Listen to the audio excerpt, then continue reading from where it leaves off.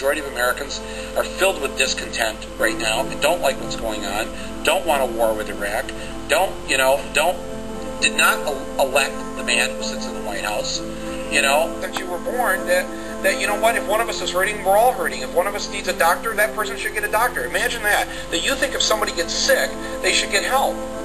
What an odd, to an American, this is like, what a weird concept. You believe if somebody loses their job, they should get some assistance. They should be helped. There should be a safety net. That's been your ethic, right? And it gave you, I think, a better society. You had a value on education. You didn't think it would be funny if the leader of the country wanted to bomb another country, but he couldn't find it on a map. You valued that. You had a different way of life. And then you decided to start snipping away at your social safety net. You started to beat up on your poor. You started to do these things that you started to do it like the Americans do it. Why would you do that? Why would you take a crap on yourselves? Why would you debase the structure, the very soul of your society? Why would you? I mean, you already had it. You had it good.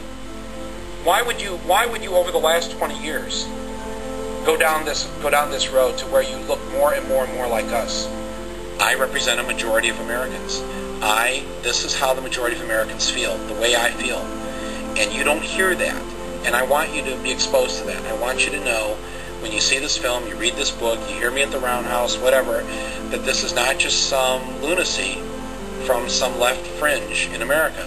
That there are millions of people that feel the way I feel about these things. We just don't have a voice. We don't own the media.